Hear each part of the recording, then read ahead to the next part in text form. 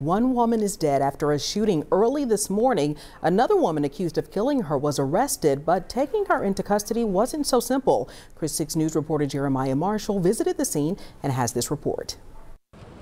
It was here on Sebastian Court, which sits on the city's south side, where police found a 32-year-old woman who was involved in that shooting and was later arrested. CCPD officers say it was in the early hours of the morning outside at the Homecrest area where a disturbance took place, which officers believe led to the shooting. When officers arrived, they found a 21-year-old woman who was shot and transported to the hospital minutes later, but died from her injuries.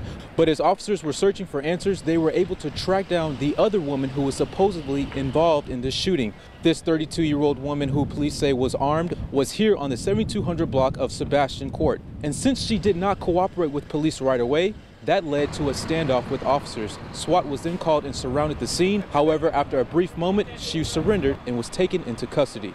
They were able to talk to her, get some people to talk to her, and which ultimately led to her coming out of the house peacefully. And again, officers say this is still an ongoing investigation. Back to you.